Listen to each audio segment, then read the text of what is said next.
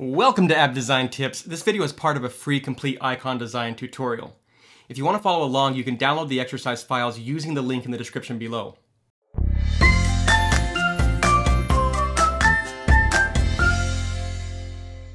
Alright, let's get started by setting up some artboards.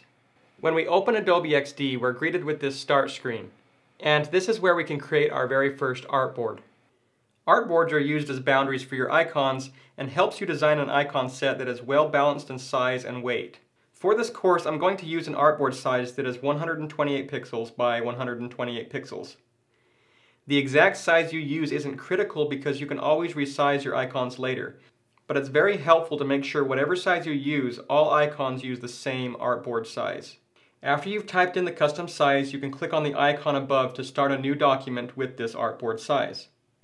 If you're already in an Adobe XD document and you want to create a new artboard, you can always just click on this artboard tool here and then click and drag to create a new artboard size.